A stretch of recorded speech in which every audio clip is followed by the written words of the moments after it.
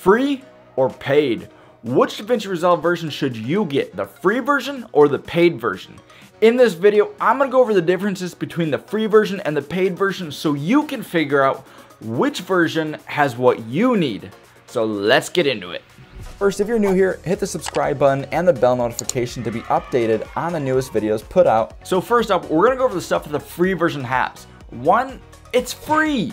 Like straight out free. In fact, they pay you. All right, that's a lie. They don't pay you, but it is free. It also supports 4K UHD, so that's fantastic also. But if you want to obviously work with like 6K or 8K, you just have to get the studio version. Like, that's just what it is. There's no watermark on the free version. Like, it's just straight up free. Your footage will not have a watermark in the bottom right, top left, bottom left. Nowhere. It's in the center. I'm just kidding. There's no watermark. Literally in its free version, this program is amazing. And it has most, if not all of the other things that you need to do not only YouTube videos, but like professional grade work. My buddy Jay Lipman makes YouTube videos and does all of his client work. He's a video editor. He does all of his client work on the free version. And he's done that for like almost a year. So you can, with the free version, do most, if not all of the things you need to do. Moving on to the paid version of DaVinci Resolve, it retails at $299.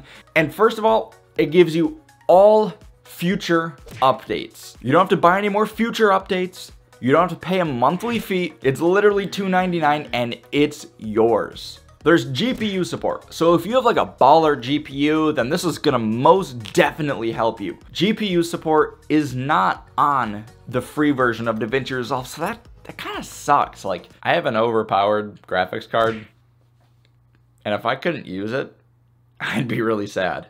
You also get the denoiser, which ultimately removes unwanted noise from footage. There's 3D tools in the Fusion tab. In the free version, there is none. You're not able to use it. There's more, I mean, a ton more. Resolve FX. There's motion blur effects. You can have a collaborative workflow, so there can be multiple people like sharing around the projects. There's HDR color grading. And to top all that off, there is amazing customer support from Blackmagic Design, which you only get access to if you have the studio version. Ultimately, there's a lot of great stuff on that paid version list, but if you don't need the denoiser, the 3D tools, the Resolve FX, the HDR, color grading, the motion blur effects, then really save yourself some money. Like, stick with the free version. Invest in new camera gear, invest in new lights, like up your production value if you don't need all of those, effects. Now, of course, you won't be able to take advantage of the GPU, which is really important for me.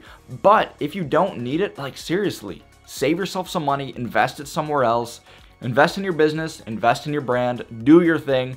Trust me, if you don't need it, save your money. I personally have the studio version and I love it, but like I mentioned earlier, my friend Jay Lipman doesn't use it at all. So that it's really like, what do you actually need? And which version works for you. If you can get away with the free version, stick with the free version. But for me, I needed the stuff in the paid version. So the question of the day is, which version of DaVinci Resolve do you have? And if you have the free version, do you think you're gonna upgrade in the future, or is it good for you? Let me know in the comments below. As usual, the video on the top is all about the best mic for $20 you can get as a beginner on YouTube. And the video on the bottom is a video that YouTube thinks that you would like. But until the next one, peace.